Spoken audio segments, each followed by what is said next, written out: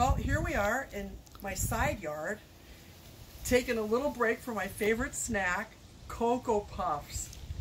You guys know how that is. Mama don't let me have it for dessert, so I let myself have one handful a day, or two, maybe three. I don't want to talk about it anymore. Anyway, what I wanted to show you was, Monica, will you pan over here? Do you see this little birdhouse I have up here?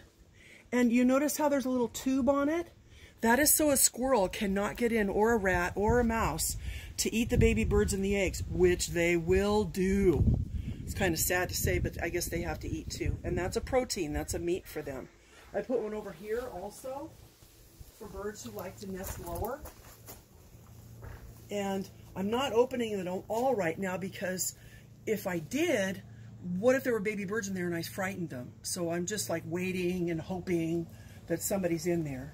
But we'll see what happens. And then I've told you before that when I'm in the bathroom, I can sit there. And there's one up here too, above the bathroom window.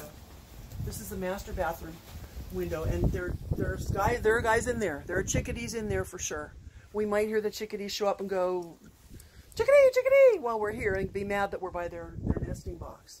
So I put them all over. Let me show these to you when they're brand new. These are for cavity nesting birds. You know when you get cavities in your tooth, it's a hole in your tooth? Well, there's a hole in this. And these are for cavity nesting birds.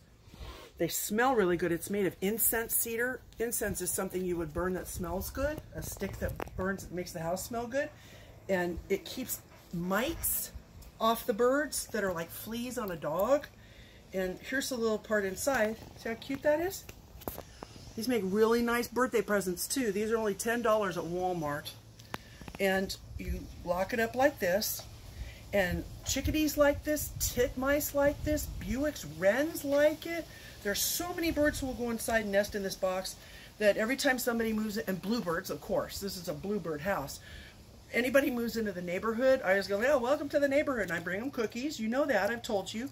And I open it up, put them inside in a bag, and they just think that's really great. And they think that I'm giving them a gift, but they're giving me a gift because I get more birds in the neighborhood that way.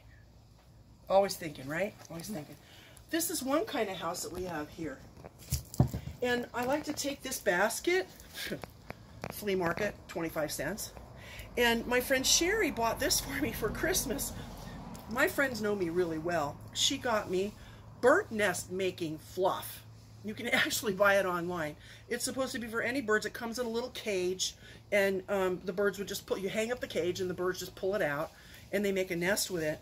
You can put anything in the bottom of this. One time I put a piece of burlap and a little bit of that grassy palm stuff, I don't even know what you call it, from a palm tree that you can plant hanging baskets with, just as long as it's a little fluffy on the bottom. And they add something to it, and boom, especially house finches love this. And you can just put a hook up there underneath the house, and then hang it up, and they'll go in there. Mourning doves will go in there. Make sure that you don't have it on the north side of the house because that's a little cold and the wind gets a little cold. Put it on a sunny side with a morning sun, or this, let's see, in my house that's east, and that's south, and that's west. So anything facing those ways are fine, just not north. But a 25-cent basket from a garage sale or the flea market, I got it somewhere like that. And then when my summer hats that I wear in the garden get all beat up and old like this one, I just take them and I put them like that, and you can staple them up anywhere you want. I'm going to put one over here. Maybe we'll get something. Who knows? Here's my brand new lime bush. It's looking a little sad, but you never know. I'm going to put it right up there. Bam. And they'll go in there. And they'll make a nest a lot of times. So we'll see what we get. And it looks kind of cute. What my other friend does is she takes her old cowgirl boots. She's a real cowgirl. And she cuts a hole in the side of it. And then she staple guns the top to the fence so it closes the shoe. And the birds can go in and out of the cowboy boot. And she puts them all over her ranch on the post and gets bluebirds in them. So you don't even have to spend money. I mean, you can just do it for free. Now, I was pretty excited. I came out here the other day, and my lemon bush needed a haircut, as I do Boy, I miss my hairdresser. Don't you, Mom and Dad? And I was going to do a little pruning, and the bush went, I went, oh, there's a brown towhee in there. If you want to look it up in one of your books or online. And I don't want to bother if she's up there building, but she just about has her nest done. And all it is like a grass cup. There are no twigs or anything. She just finds an already twiggy tree. I've never had one in there before. And Monica, you have one in your lemon bush too, yep. Right? Mm-hmm. That's so cool. And then children, you know the dark-eyed juncos at school. They were the ones that nested in the play yard. You know, we were always trying to protect that bush. There are dark-eyed juncos in here.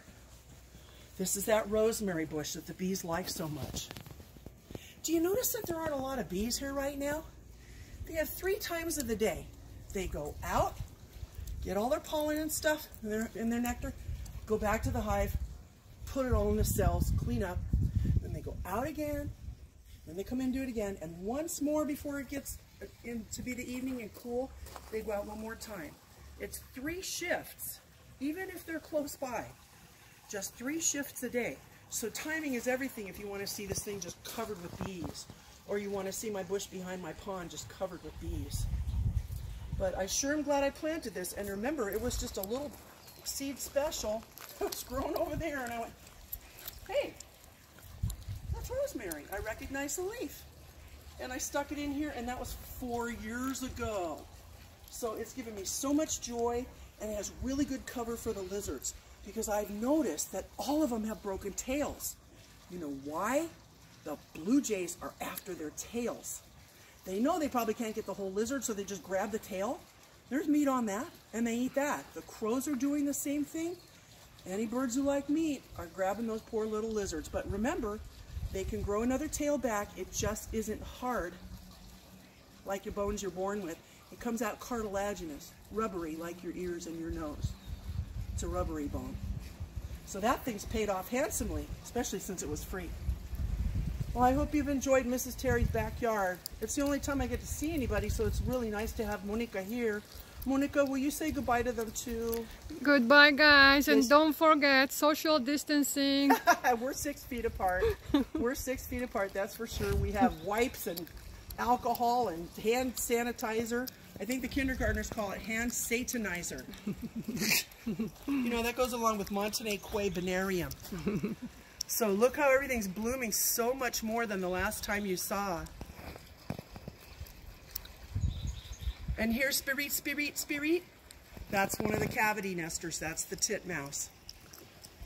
Its babies are just about ready to fledge. That means leave the nest. It's spelled F-L-E-D-G-E. Fledge. Rhymes with ledge. Bye, guys.